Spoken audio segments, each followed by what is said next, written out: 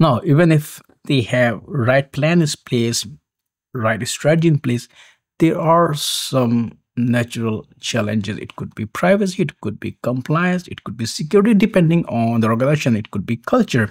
What are some of the most common challenges you see to getting started with adopting AI applications? Well, I mean, you come off with a pretty good list already, Swapnil, but let me just bring my own perspective to that. Lots of the organizations we work with are large financials, maybe they're large media companies. And the first problem is always people.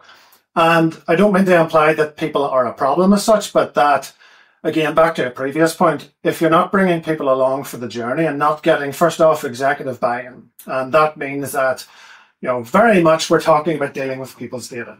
And so if we need to get hold of HR data to enable our systems, if we need to get hold of operational data or policies, if we're not able to grease the wheels, so to speak, at leadership level, then these AI initiatives may well fall flat.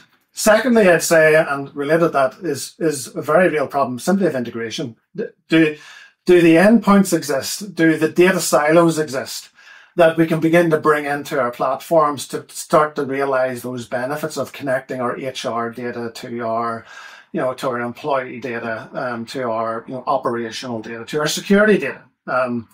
And so, those two things are very key. And the third one, of course, is skills and training. And I think AI is such a broad field and it quite rightly in some regards terrifies people. But I think the kind of AI we're talking about when we're talking about what seems to work best in industry, it's kind of a boring answer, but it's back office automation. It's human in the loop. It's helping humans do repetitive tasks better. It's not about learning hardcore mathematics or any of that stuff that we did at university when we were doing AI. It's really just about understanding how to get the best out of the tools. And I think that's the same for AI tools as it is for any other piece of technology. So people should not fear it. And back to a previous point I made, Swapnil, that's why that organizational buy-in and that why is so important up front. That's so true, which is more or less like a lot of organizations struggle with readiness, both organizational and data. How can leaders realistically assess if they're actually ready to build AI applications? Well, again, it comes back to understanding the why and consequently the what, Swapnil. Again, I don't want to underplay the role of skills. Not everybody needs a PhD in artificial intelligence. I think what they really need is to understand systems from an overall integration point of view. Because as much as some, AI truthsayers might deny it, AI technology is like any other piece of technology. And if your internal processes and your own digital transformation journey is already underway, I think you're well placed, and your change management, by the way, is also very functional. I think you're already well placed to adopt artificial intelligence as any other piece of technology.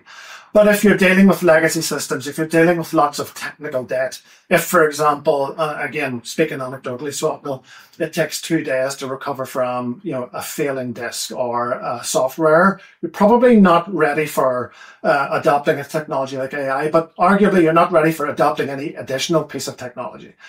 So if the audience could take away one thing, Swapnil, it's that AI is not some mystical beast which is self-healing and can run itself and can just realize benefits out of the box.